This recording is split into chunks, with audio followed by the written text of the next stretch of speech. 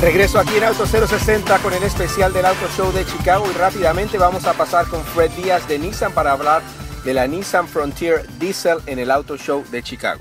First of all, thank you for Nissan for hosting us here at the Chicago Auto Show. We've been driving around in the new NV taxi of New York in Chicago, but it draws a lot of attention, which is great. Thank you for that. So, and then you're here presenting a concept car, but it's not like a crazy concept car. It's something that it's very unique because it's under the hood, basically, right? That's why we're not calling it a concept car. We're calling it a technical study, because essentially what we're doing is we're changing the drivetrain of this vehicle and doing some things to the outside that make it a little more aesthetically pleasing.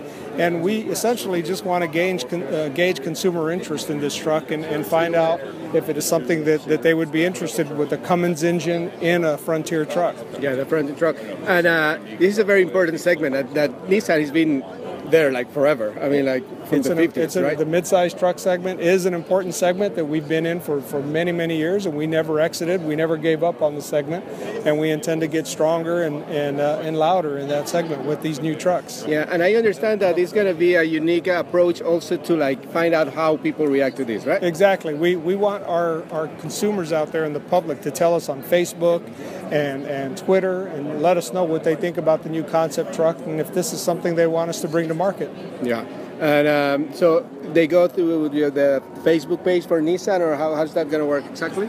Yeah, they can go to Nissan.com and they'll be able to see the appropriate links to be able to go in and tell us what they think about it. Yeah. Well, the diesel, I mean, my own opinion here, diesel is becoming very popular because it gives you a lot of good performance, a lot of torque, and it's cheaper in the long term, right? You bet it is. It does give you mated with an 8-speed transmission gives you tons of increased fuel economy. We anticipate that this is going to give us somewhere between 30 and 35% increase in fuel economy, which is what customers are looking for these days. They don't want to sacrifice capability, but they do insist on better fuel economy.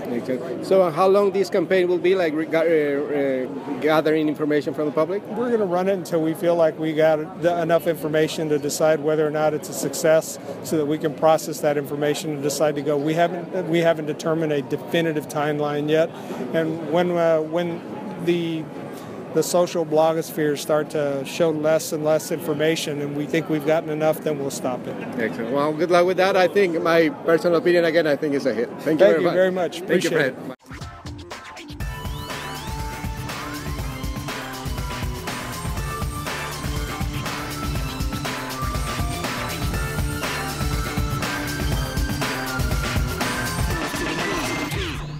Este programa fue una producción de National Latino Broadcasting.